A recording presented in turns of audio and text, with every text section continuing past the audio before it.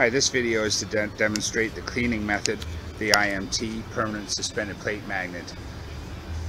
On this demonstration, we will show that we have a series of various tramp metal that is accumulated on the bottom of the magnet. And Peter will now use a remote control for actuation.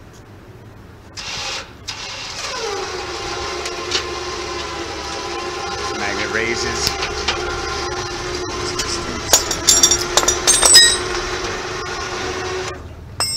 and all the tramp metal is removed, and then put it back in position. Simply lower it down.